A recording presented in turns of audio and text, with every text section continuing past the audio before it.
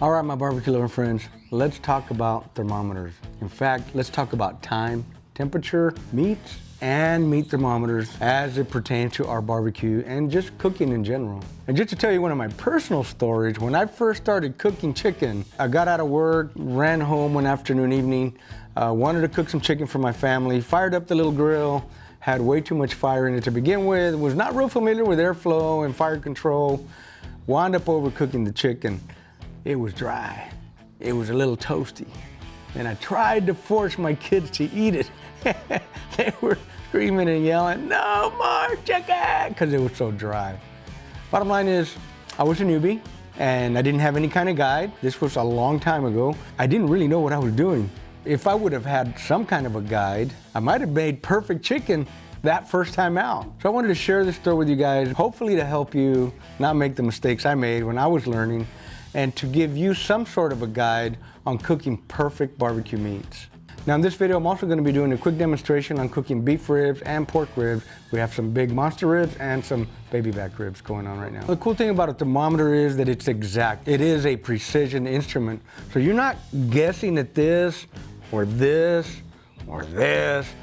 It's perfect every single time. Now, if you cook steaks for a living and you've been doing it all your life, maybe this works for you. But if you're just a normal backyard barbecue guy that cooks different meats for your family and your friends, that's probably not gonna cut it for you. Meat thermometers and any kind of temperature instrument is a tool to make your life better. Even the air conditioning in your house is run by an electronic digital instrument that controls and maintains the temperature to perfection in your house. Just to give you an example, I'm here at my son's house. They like it at 68 degrees. It's friggin' freezing to this South Texas boy, man. It's way too cold. But 68 is where they like it, and the only way to maintain that is with a thermometer. Some people like their steaks at 128 or 130 degrees.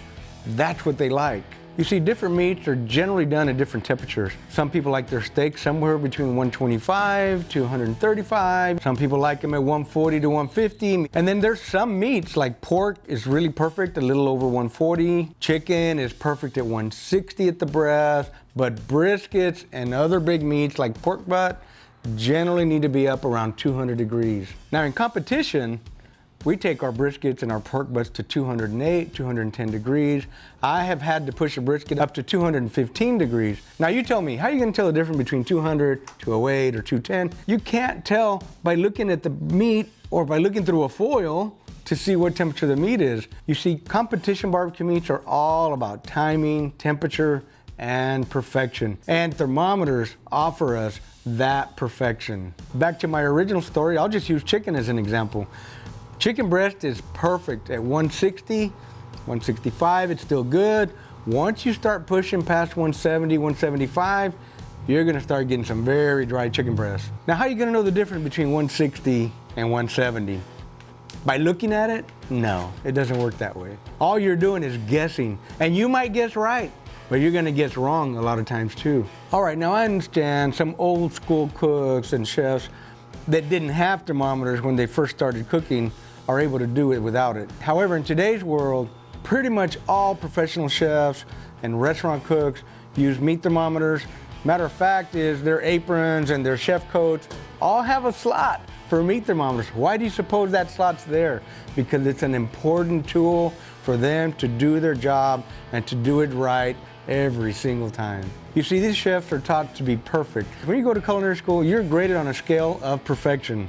Not close, not good, not average, but perfect, and to be excellent every single time. So when it comes to barbecue, why is it that so many cooks push back on using meat thermometers? Is it just because they're old school? Is it because they have a big ego? But I tell you what, I am one of those cooks that strives for perfection. And I love to see a smile on people's faces when they eat the barbecue that I make. I've been making videos for a few years now, and I've always wanted to sit down and make a video about the importance of using meat thermometers. But somehow that video kept getting pushed back and pushed back and pushed back. We need to do a carne asada, we need to do a rice video, we need to do a beans video. But today's the day we finally got a chance to record that video about the importance of meat thermometers. And for that, I need to give a big thanks to INKBIRD for sponsoring this video. And if you've been following following my videos, then you know you've seen me use thermometers many times before. And I have been using INKBIRD thermometers for at least 6 years when my friend Stephen Powell gave me one at his home. So I've been using INKBIRDs for a long time. So in this video, we're also going to be talking about the INKBIRD IBT-26S. It's 5G, it's versatile, and it's all in one. It also has 7 key features that I would like to just very quickly discuss with you. This is actually the first food thermometer ever with 5G. So that means it has faster speed and low latency. Key feature number 2, it's a combination of technology and art. It has a really slick design that looks cool and awesome. From the technology side, there's a lot of cool features that can make your barbecue so much better. Now, key feature number 3, it's practical, convenient, and stable. This is because of the 2-in-1 connection modes, which integrates Bluetooth 5.1 and 5G Wi-Fi. Key feature number 4, it has up to 5 slots for meat thermometers, and all of them with high accuracy. It comes with 5 meat probe slots, so you could use 4 for meat and 1 as an oven probe to monitor the ambient temperature in your barbecue grill or your smoker. Key feature number 5, it has an adjustable LCD backlit screen. And a really cool feature about that adjustability is that you can remotely adjust it from the app. All right, key feature number 6 is visualize and real-time temperature graphs. So what that means is that you can monitor the temperature of your cook and see how your temperature went up and down. So if you're one of those people that really likes data, then this is a really cool feature for you. And lastly, feature number 7 is the all-in-one INKBIRD app. It also lets you monitor the cooking temperatures remotely. You could even set high and low temperature alarms. You can even customize countdown timers in the app. I don't know how many times I go and the meat's almost done and I tell myself I'll be back in about 5 minutes. Then I get distracted. Next thing I know, it's 20 minutes or half an hour or 45 minutes later and I'm going like, I overcooked the meat. All right, friends, now I'm sure that by now you've kind of figured out that I definitely recommend using meat thermometers, and I do want to highly recommend the INKBIRD IBT-26S. All right, now let's get on to the big beef ribs and the baby backs. Vámonos, let's go. Boom. All right, as you can see there, we have our battery fully charged. I have my Bluetooth on and my Wi-Fi on. Let's go ahead and insert one of these right here on top. Look how instant that thing went up. I'm going to insert this one in the big beef ribs right here in the middle. Baby backs, I'm going to insert right in between the bones, about the thickest part as well. Let's set up number 1, which is a pork rib. We're going to set them right at 200 degrees. Let's find our little cow here. There's the little cow. We're going to go to custom. And let's see, we're right there at 201. I'm okay with 201. Let's just set it up at 201. All right, so you can see here it's cycling through our targets. On the left is the actual temperature, and on the right is the target temperature. Let's check out the ribs that are in the grill right now. They've been right on there right at 2 hours. You can see I'm cooking from below. The big beef ribs have heat directly under them. The pork baby backs, they're a smaller cut of meat, so I did grill them right over the coals for a little while, and then I rotated my whole grate and put the big beef ribs over the coals, and I'm finishing off the baby backs with indirect heat. They're 198, 199 over here on the thick part. So we're pretty much ready to pull these pork ribs. All right, let's clear this one because we're done with the pork ribs, and let's go ahead and pull them out. How do you know when the pork ribs are done? When they flop like that. Ooh, look at that. Just about ready to break in half. They are done. No sauce needed. They are gonna be delicious. Now in the meantime, I'm gonna rotate my grate again and get my big beef ribs out from the direct heat and let them finish in direct over here. And we're just gonna let it finish. When it hits 200, the alarm's gonna sound and we're gonna pull them off. All right, our big beef ribs are looking good. They just clicked 190. Let's go see what we're looking at. Look at the way it's sizzling right there. We have our indirect fire on this side and it's a little hotter right about here. So what I'm gonna do now is rotate the beef ribs so we have nice even cooking. Yeah, you know, I really like how precise that is. It's at 190.3. You saw it click up to 0.4. It'll be clicking up to 0.5 and on and on. All right, our baby back ribs have been resting for about 20 minutes. Let's take them out and see what they taste like. Is that cool or what? And this is the meaty side. That's the thinner side. I like the meaty side because it's always juicier. Ooh-wee! That's a good looking baby back. Lots of meat on there. See how it comes right off without totally sliding off? Perfect. I have set up the probe we had on the pork rib on number 3 over here, and that is monitoring the internal temperature on the barbecue grill. We're at 248.6 there. The meat's at a 193.1. These are gonna be some delicious, look at that moisture. Look at all that juice out of there. Woof. Man, oh man, look at that.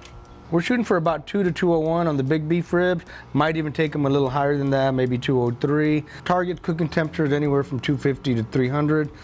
All right, my friends, the alarm just went off. Guess what that means? Meat temperature perfection. That's why the thermometers make a big difference. No guesswork.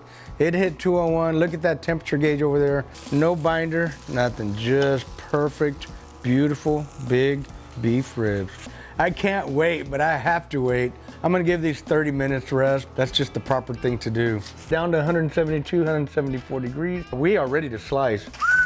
Look at that. Beautiful, beautiful big beef ribs. Slice is really nice and easy. This meat is tender.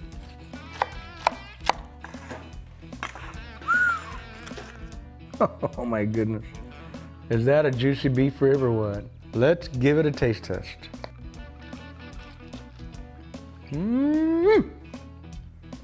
Man, look how moist that is. Absolutely moist. Super soft. Wow. All right, and today we have a special taste tester, Mr. Elijah. What do you say, Elijah? Try it. How is it? Good. Is it soft? Tender? Moist? Yes. What's it taste like? It kind of tastes like a little pork, the little steak. Very good. A porky steak. How about that? The rub, did you like that? The taste? Yes. Good stuff. All right, my friends, that wraps up this video on these big beef ribs and the baby back rib. If you like it, go ahead and give us a like, comment, and share it with your family and friends. Tell us what you think about the big beef ribs and the baby back ribs. How do you cook them? How do you prefer them, smoked or grilled? Thanks for watching. Keep the smoke light. Make it work. Boom! Boom. Boom, boom. Mina, you want some meat? Mina, you want some meat? I was told not to give you any. Look at those eyes. Okay, what were we gonna say?